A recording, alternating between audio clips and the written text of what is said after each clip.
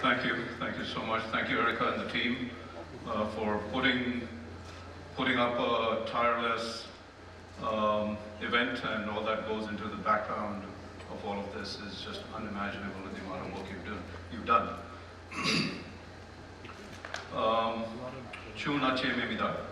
Good morning to the rest of you, and hi all to the Americans here. I think there's quite a bit of delegation from there. I myself live in Dallas, though I've covered pretty much all of North America for a large part of my career. The topic that I'm going to talk about is at the intersection of blockchain and IoT, and it's grounded in a readout of the landscape from my perspective. It's grounded in experiences and BUIDL implementation that is being done in my ventures, and even previously, historically, it's also grounded in some early work that has been done by at least two partnering companies, one of which I was a part of, which perhaps was the seminal implementation of blockchain on IoT. So I pulled a lot of experiences and learnings and sharings from that, and synthesized a few thoughts to you. So it's easy to have a conversation about blockchain and IoT in SEOUL for a few reasons that you see in front of you. The mayor of SEOUL, I understand, committed a 50-something million dollar equivalent fund to develop blockchain in the region. What a vibrant initiative. There are otherwise countries who are banning particular aspects and particular elements related to blockchain and cryptocurrencies, as many of us know. That struggle and debate and healthy debate kind of continues. The other is, of course, this is the home of an industry paragon that has pushed the envelope of innovation, and that is Samsung. And the group president of Samsung, or the chairman of Samsung, is famously known to say, sometime around the beginning of this century, I believe, change everything except your wife and kids. And I think that captures the spirit of innovation of this region of the world, especially in times of massive reordering and transformation. And here we are once again at the same game. Also, it comes as a nice coincidence and affinity that my early work, in fact, my entry point into the blockchain space was through work that was done with Samsung while I was previously in my IBM role as CTO for North America, Blockchain, IoT, and Cloud Unit. I also wanted to throw this in over here, which is the actual term IoT was clearly predates blockchain and was coined around the time when RFID was popularized, and of course everybody knows RFID over here, and its entrenchment in supply chains. But keep in mind that we use IoT so pervasively, in some sense it's almost a misnomer by now, but it's fine as long as we understand each other. And when it was first coined, the word was, on an average, person was texting about 5 messages annually. So it gives you a perspective of how far along we've come in multiple technologies since then. And the reason I mention and feel close to that as well is because I did some work for Procter & Gamble back then in doing something similar in the frontier of RFID as what all of you and me are doing at the frontier of blockchain and crypto tokens. Let's get into this. There are 4 parts to my discussion. One is, what is the problem? I want to step back for a moment and discuss what is the problem that we are solving. Not the entire ocean, but I've crystallized about 3-4 problems. The other is I want to advance a discussion around what solutions have been implemented, have been conceptualized, have been visualized, have been BUIDLed, have been reimagined, right? Then I'll provide a few proof points that this is not just reimagination and not just concepts, but actual work that has been done, and further investments and innovations continue to happen. And I'll wrap up with a call for action in which I need the partnership and the participation from all of you, all of us in the industry, to move certain gaps and move the needle, to close certain gaps and move the needle, which clearly the ecosystem, the small little ecosystem that I'm surrounded in my efforts and ventures is not sufficient to solve these gaps. So what is the problem? If you look at the last, take your pick, last 30, 50 years, businesses have moved somewhere along this trajectory, and I don't think this is a US-centric rendition, even though my career background is mostly in the US. I think this is pretty much the picture in most economies and geographies. And when we move from conglomerates to corporations to business units and core competencies, towards the right side of the slide is the inflection point of another technology that we now have come to either love or hate, depending on how you want to, which lens you want to look through, and that is the internet, the web, and of course, all the good and the bad things that it has come with. And what that enabled is a reduction of transaction cost, and therefore companies were able to transact remotely using a certain technology, and that gave growth to the rise of value webs. Where we are now, 20 years into this platform, meaning from web-based stack, not TCP/IP. TCP/IP was much before that. So where we are now, 20 years into this platform, is the complexity to manage these value webs is far outweighing the design point and the original benefits that it was designed to deliver, right? So, and that goes back to not that transactions are not possible, but transactions with trust, as we all very well know, are being challenged on the existing internet. Second problem is that big, deep silos of IoT have been created.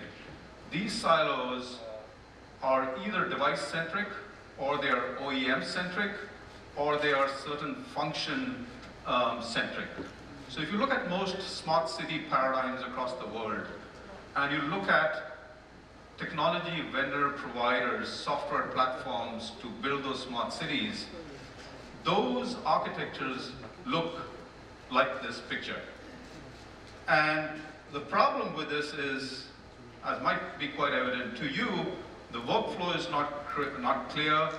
The economic sustainability is challenged because in many cases, especially in consumer areas like smart home, you can have a $250 Nest device, but then even after that, you're still surrendering the privacy of your behavior in the building, okay?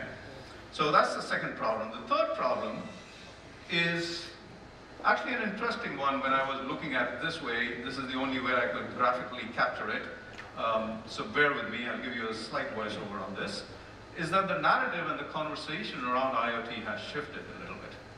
I'm not saying that's a good or a bad thing, but it's interesting to see how it's meandered its way.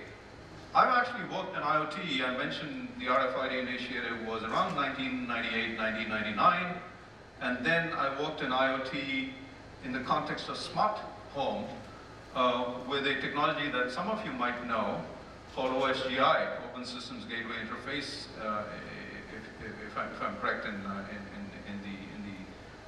the abbreviation over there. If you're from a telecom background, you quite likely know about it.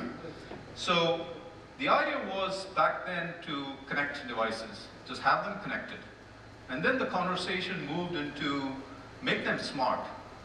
So instrument them, make them intelligent, make them interoperable, right? The 3 I's. So if you remember advertisements about IBM's vision around Smarter Planet, which was a pioneering vision when it started around 8-10 years ago, and then many other companies modeled it. That was the idea of what was smart. A smart home, a smart car, smart health, smart education, so on and so forth. And nowhere in that discussion, nowhere in that stage of narratives, which went on for about 20 years, and by the way, in those 2 decades, till now, there have been at least 4 false starts of this concept of smart home, right? I worked on a few of those. So the challenge that we had is that not in a good or bad way, there wasn't maturity and readiness to have a viable intrinsic economic discussion in that stack, in those paradigms for smart. Which brings us to the next level, and that is after it became subscriptive, which is what we've seen advanced by the Ubers and the Airbnbs, so on and so forth, not necessarily just things. I'm leading up, as many of you can probably foretell, I'm leading up to a discussion around not just things, but a larger discussion around assets, physical as well as digital assets. So subscriptive, moving into shared, and now the tokenization of those assets is kind of the conversation that we are situated over here and in many similar forums of innovation and building. I don't know what lies between tokenization and the future, but I know one thing, at least that's what I aspire for. We want our lives to become simplified, and we want technology to help us as opposed to us getting enslaved with the technology and the challenges that we are faced with in large urban cities like all of you, many of you faced in driving from Ancient Airport to here. So how do we use technology, including blockchain and IoT, to make our lives simple? The last problem I want to observe is the following. I'll give you a few seconds to read this. And when you look at these numbers, it's quite counterintuitive. I don't know exactly what the number, the latest number is of where we are going to be in the number of unit devices by 2020 or 2025, but directionally I think we all agree it's a huge number. It's in tens of billions. It's either 20 billion, 30 billion, or 50 billion, whatever it is less important, but directionally it's massive, of the scale this planet has never seen before, right? Yet at the same time, when you look at the Cisco annual internet report, one of the data points come from there. Only 5% of the internet traffic is going to be coming from IoT. Now that's very counterintuitive, given that another metric, not on this slide, might have it later on, is that IoT data growth is 6 times the data growth of social networks. You think you were busy on your social networks and pumping all sorts of data? IoT growth is 6 times faster than that. So how do we interpret these numbers? Are the numbers wrong? Are the projections incorrect? Or is there something else underneath of these numbers that are important to us as strategic thinkers, as architects, as developers? And the reason I raise that caution is there are almost as many, is because of this data point. There are almost as many cell phones as there are human beings on this planet. However, the voice traffic on the internet is only 1% of the entire internet traffic. So does that mean we are not talking enough? Of course we are. But I think the point I'm making is that there is something more underneath these numbers, that the fact that it's 1% or 5% is less important, but what are the architecture implications? Because the nature of the data is probably very different from the way we expect it to be, as opposed to what these numbers might be misrepresenting. All right, let me move into the solutions that are being advanced. I'll take a slight step sideways for those of you who don't particularly come from an IoT background, to give you probably 2 slides. One is we think of IoT as one thing, which it is not. IoT is very distinct based on the kind of sensors, based on the kind of workloads, based on the kind of critical missions, based on the kind of and critical missions I talked in my last slide. You'll see a little bit of those use cases. Based on the longevity of the devices, I'm going to construct the solution, the platform for my IoT for solar roofs, which are going to have a longevity of 30 years, very differently from how I'm going to conduct the IoT for a cell phone device, which typically has a life of about 18 months to 2 years. So IoT is very distinct based on a number of dimensions through how you slice and dice it. The second slide around a deeper anatomy into embedded systems, and I do happen to have a background in embedded systems. I led the wireless engineering function for Texas Instruments back when 3G was poised to take off in a big way. On the terminal side is where I worked. The three modalities of embedded systems, from left to right, from rudimentary to more sophisticated, also time to market ROI associated in that order. One is what's called a dongle-based, right? The other is where you have a socket-based semiconductor, a socket-based microcontroller and associated sensors. And the third is where it's embedded into the core. So those are three kind of models, and there are three examples underneath of it from looks like medical healthcare kind of a monitor and instrument. But here's what is common and fundamental to all three of those modalities regardless, and that is the function and the behavior of the device depends on the interface between the microcontroller unit, the MCU, and the various sensors and transducers, so on and so forth, that are contained in that device. So how do we move the discussion from device-centric silos, which is what I offer to you is kind of the current state of the world, and how do we reorder this into the future that we are visualizing over here at the intersection of blockchain? So if I take the previous picture and drill down into certain use cases, these are rough stacks of three IoT kind of solutions: vending machines, gas pumps, signage, LFDs of the kind that Samsung makes, and parking meters around which blockchain prototypes, by the way, also have been implemented. So the world moved from those individual silos, which were very function-centric, right? And perhaps very microcontroller or OEM-centric, as you see on the left side. And then when cloud came about, everybody moved from the model on the left to the model over here in the middle of the slide, and that is, let's extract out, like all good architects, the functions that are common to these vertical capabilities and bring them down into lower infrastructural layers and have the capabilities as vertical slices on top. So this is how smart cities have been built out, and many industrial IoT and perhaps even certain smart home kind of capabilities. The inflection point is towards the right side of the picture, and that is we now look at these devices as participants in a peer-to-peer community situated on a decentralized platform. The original experiment that we did, the implementation that we did in the work with Samsung in my previous role, actually, believe it or not, used Ethereum version 0.5. All right, so it's not important that Ethereum be the platform of choice or discussion over here, but the idea is that every node, every device, to the extent it is resource capable, becomes a node on a decentralized network and the associated economics and almost like a point of sale. Of course, there's more elaboration that resources have constraints on certain devices, and how do you look at them with different choices. There's much larger discussion, and I can share experiences on the implementations that we've done in that regard.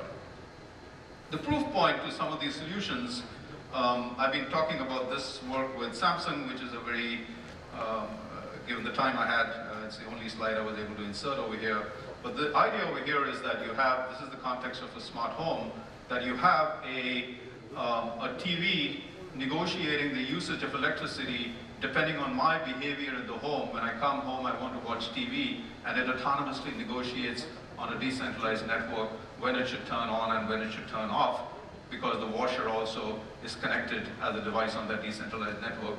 And when I come home to watch TV, I don't want the washer to run, okay? So there were other devices also involved in this, to kind of demonstrate the proof over here.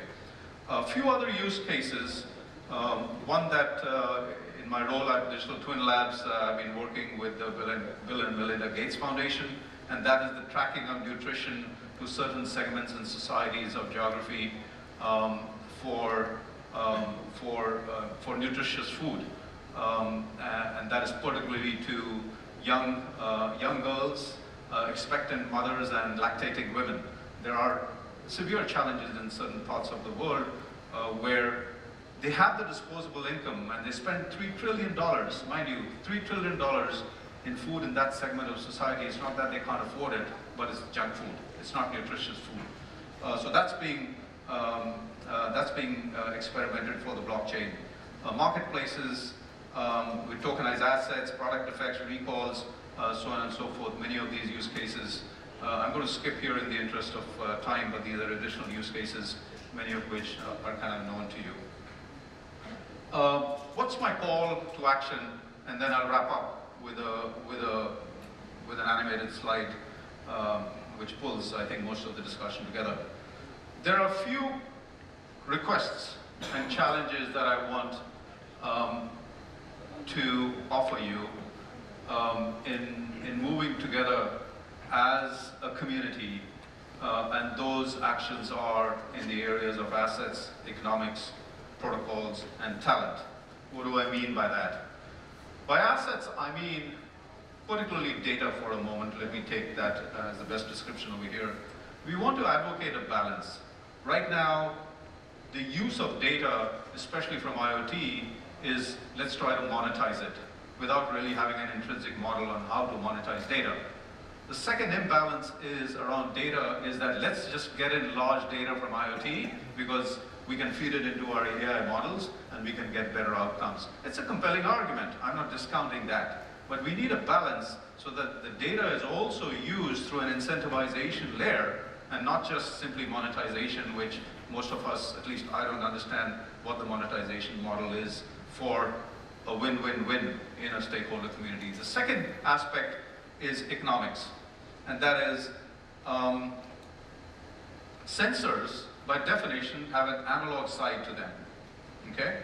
So keep in mind, we are trying to join the physical world with the digital world. We're trying to join atoms with bits. And sensors don't necessarily follow Moore's law. In fact, over the last 10 years, the average price of sensors has been halved to around 60 cents.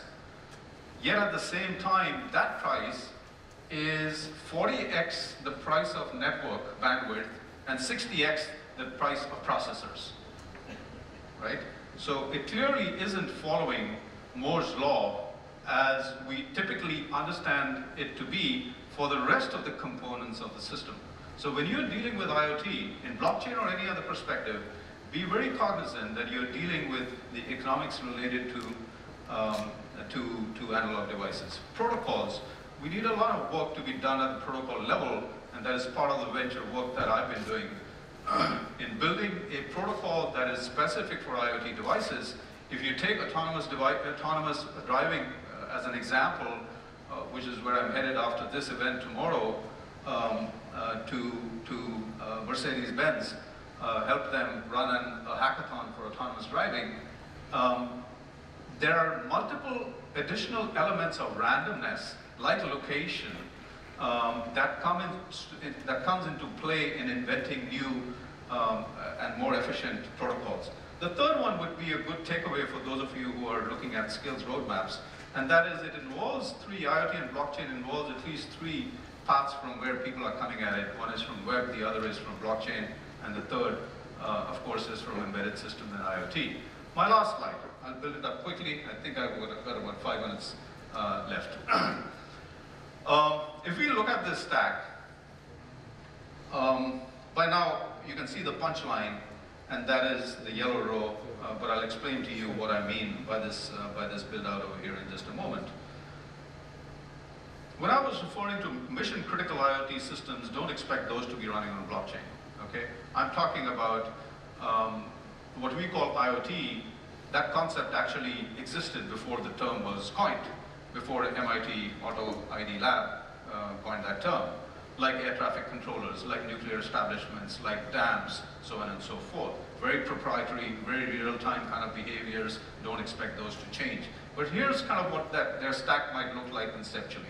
If we go to another view, which is actually very similar to the previous one, so I'll skip this one. Here is a slightly more contemporary, though not futuristic, slightly more contemporary. Perhaps this is how most typical IoT environments exist. And that is, you got a topology, either a hierarchical or a mesh network at the bottom layers. And with the dominance of cloud, we have IoT cloud, where the devices are sending data for analytics and integration with northbound ERP and other legacy systems. That's the apps backend kind of row. The integration became more SOA, API based, and so on and so forth.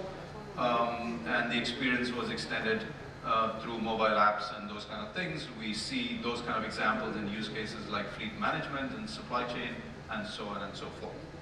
If you look at the next build out, this is an example, a use case of, let's say, smart farming, if you may. And smart farming indeed has helped poor farmers, you know, with land rights and from market failures in being able to receive credit to run their farming.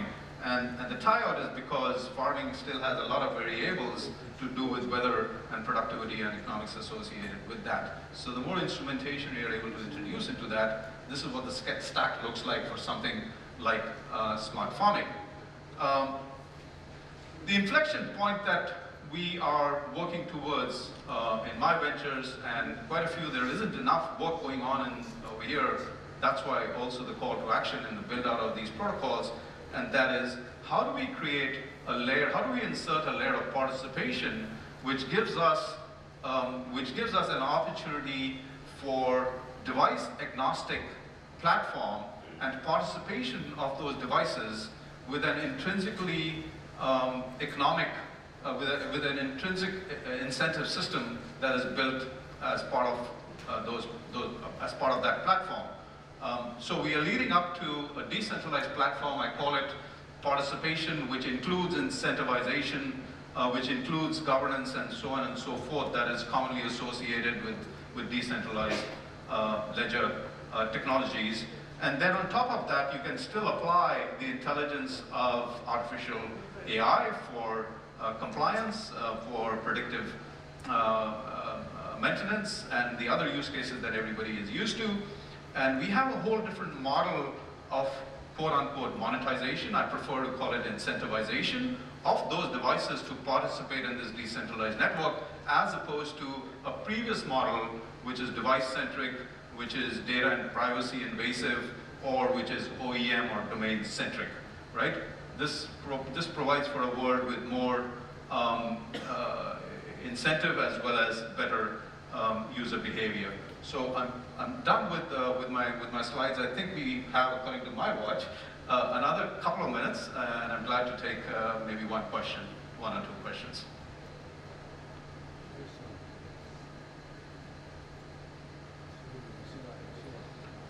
Yes, Han? Okay, let's get a microphone since it is being live streamed. Yeah. So this slide seems really interesting, and I want to ask some detail about the difference between apps in the last slide and the previous slide. The difference between the apps. So apps over here, I'm referring more to really the legacy layer. I actually, in the earlier version of this slide, I didn't call it apps, I called it legacy. But I shouldn't call it legacy because it's giving a projection, you know, historically, it's giving you a chronology. So so the current apps wouldn't be legacy. But really, in the first few columns, the apps refer to legacy applications. And then, of course, the apps on the right side of this chronology,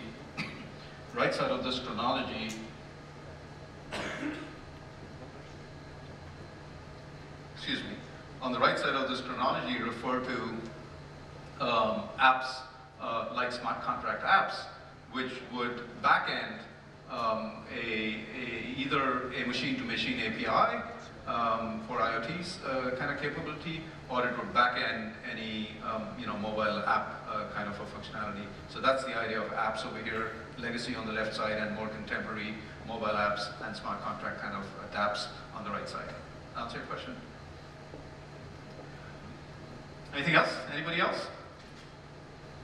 Well, thank you so much. It's been a pleasure this morning talking to you. I'm only too eager to carry the conversation on. I'll be on a panel later. We might have some opportunity over there, but I'll urge you to please come up and let's spend the next day and a half talking anybody that has an affinity towards this area. Thank you so much.